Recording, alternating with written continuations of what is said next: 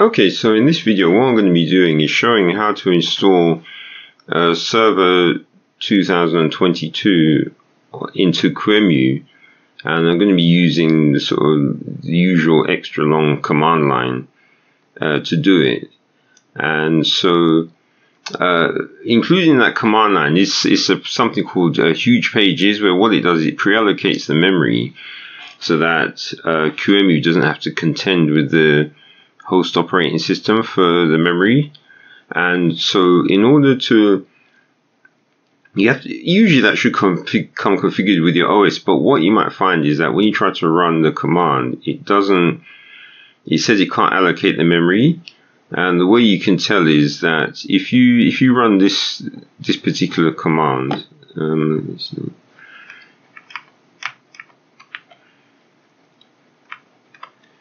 Yeah, and you find if that a non-huge, the hugepages total, and if that is 0 and the free is 0, and this hv-tlb doesn't have anything in there or is 0, then when you try and run the command, it will just give you an error saying it can't allocate. So what you have to do is you have to echo a certain amount into this number of hugepages for it to be allocated. And because the page size is 2 megabytes, you get a number and you times it by the 2, which will give you the number of megabytes. So this is about 24, what is it, 16, 32, so I think this is about 48 or 49 something gigs. But what happened is when I typed this in, I only got 17,239, so that's all the system can allocate, which gives me a total of 35 gigs. So what that means is that so notice that's the same number as that. So when I run my command to I have to make sure that the amount of memory that I'm trying to allocate is less than whatever this hv-tlb value is, because here I've got my mem-prealloc, so it's going to want that. See, it says number of hugepages free 17,239, because I've got mem-prealloc, that needs to be free for this part of the command to work. And also I've got here the virtio-win.iso, and in order to get that, I have to basically go to the because the link will be in the description, but basically just go to this link because it saves time, because when you search for it you get all kinds of weird results. So it's best just to use this straight link, because this takes you to the actual place where the original is located. And all you want is basically this one. So this will be the latest version, which is the same as this 0.1.240. So if I get that, I'll just copy that, because I'm actually got an old version here. So I'm just going to replace it.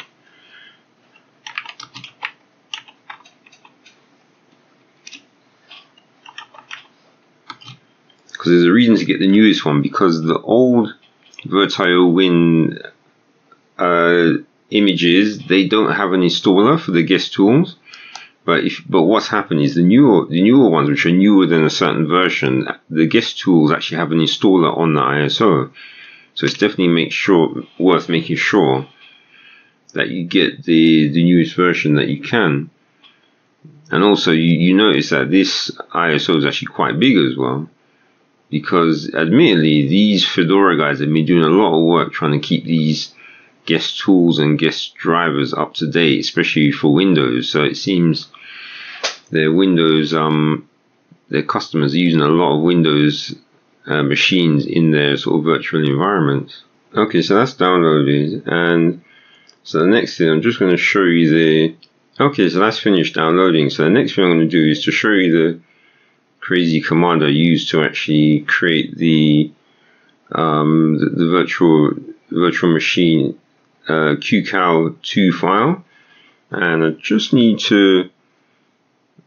actually need to delete it just to make sure, because one thing I've noticed, the newer versions of Qemu image, it doesn't actually, when you run the command, it doesn't overwrite the image properly, I've noticed. So it's this. Yeah, so it's just this. I just did all these things just to try and give it a bit of a speed up. So because what I want to do is I want to make sure that this server 2022 install is the fastest one possible. So if you're trying to go for a record, this is how you would try and do it. So of course this mad command line, I'll put it. I'll see if the description will take it, but if not, it'll have to go on my website, which I'll just put a link for. Okay, so that's up.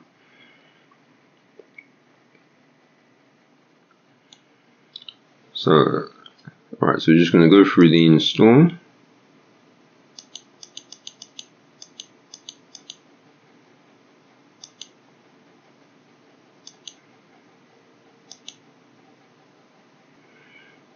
Okay, so we just want the standard one, but make sure to get desktop experience because, you know, obviously Microsoft isn't good when it comes to command line.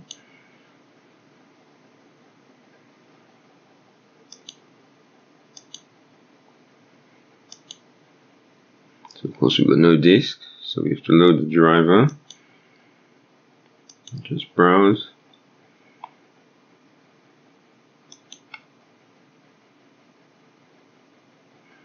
And so the one we want is VIO store. And of course we want oh yeah, they do have it.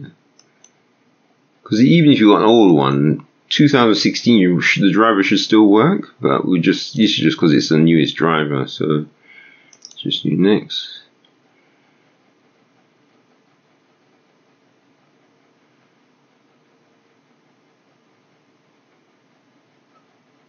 Okay, so that's in. So now we just click next just to run the installation. So now, because what I'm hoping is that the performance will be quick enough so that I can actually do this real time. Because usually if someone's got a bit of a slow computer, they'd have to, this part they'd have to skip it. But if you tune everything so like it's super fast, you can just wait for it to get to the 100, and as you can see, I can just do a little bit of talking and the installation is going so fast that I don't even have to bother trying to skip this. And this is sort of like what I was trying to achieve with all these like sort of mad this mad command line. Because what I was just going to show what these are just the enlightenments as they call them, which are sort of for Hyper-V, which they put into Qemu to try and so that the Windows operating systems can interact better with the host machine. And so as you can see, this is, I mean, it is just a few minutes and the install is almost, well, it's finished.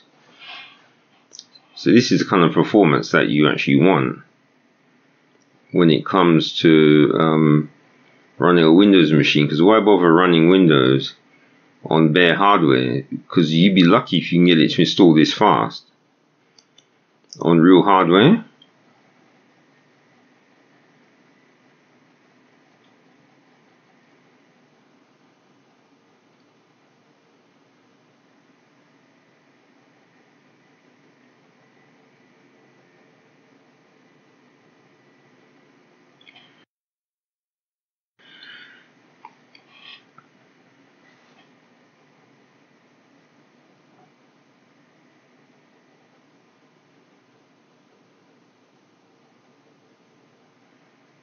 Okay, so we're here already.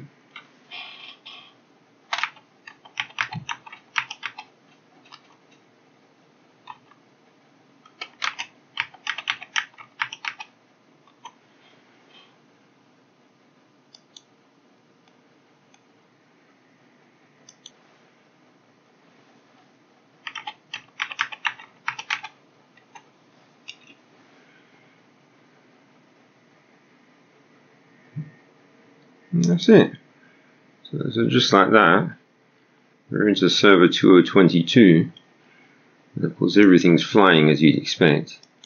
And you've got the classic services which don't work, which that's one of the things I like about Microsoft, the way, how can you do a fresh install and already the services are broken? So what we have to check now is that in the device manager, of course, there's a few unhappy devices there, and of course we don't have our networking either. So the way we deal with that is we just have to go in Explorer, then go into the Virtio CD, and then if you look down here, see it's got, this is virtio-win guest tools 64-bit. So just double click on that.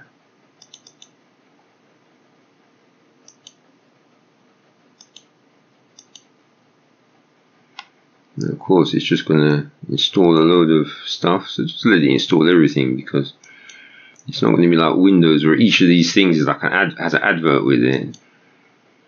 So it's just going to install whatever's necessary in order so that you're yeah, so we've got our networking now. So you've got the tablet and everything, and so just like that,